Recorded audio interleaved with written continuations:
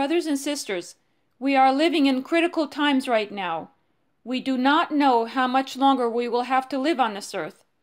We must be prepared to leave this earth at any moment. This means that our hearts must be right with God. We must repent with true sincerity and brokenness of heart for all our sinfulness and wickedness before the Lord. Just as the Lord Jesus preached when he walked upon this earth, so he calls out to us today, "Repent, for the kingdom of God is near."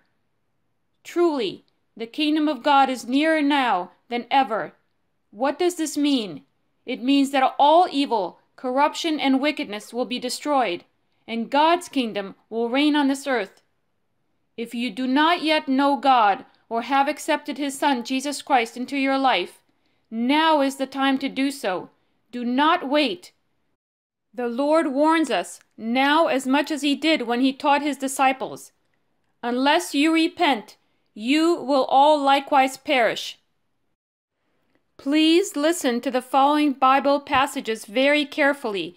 Take them to heart and repent wholeheartedly before it is too late. I heard a voice that sounded like a roaring river. It said, "The time is near when I will come to judge the people living on the earth. I will punish those who have hurt others with their injustice. Evil will be destroyed and deceit eliminated. God Most High will appear on his judgment seat.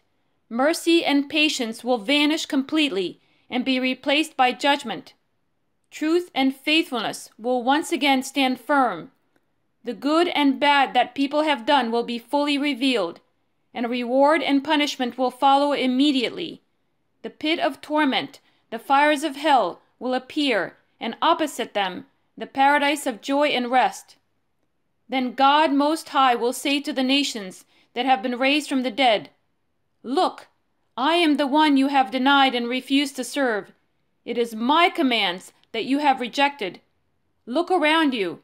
There is joy and peace in one direction, fire and torment in the other.' That's what he will say to them on Judgment Day.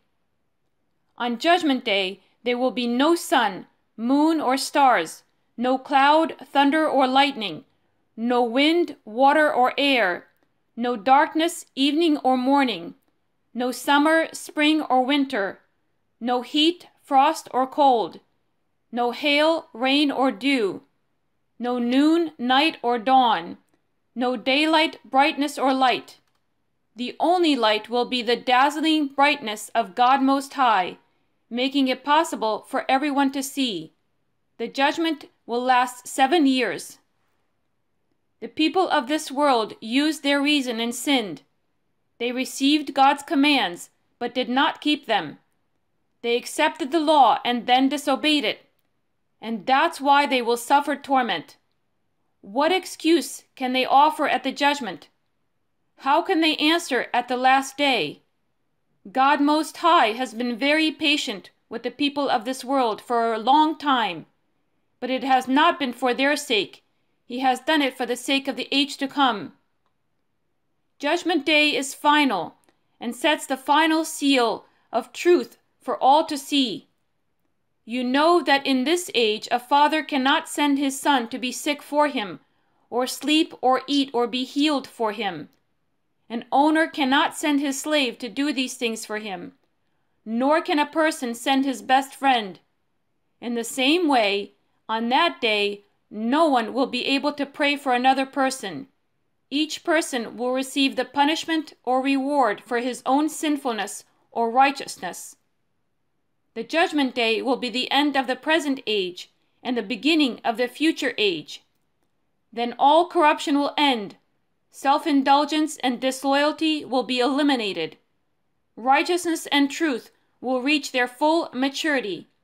So on Judgment Day, no one will be able to have mercy on those who have been condemned, and no one will be able to harm those who have been acquitted.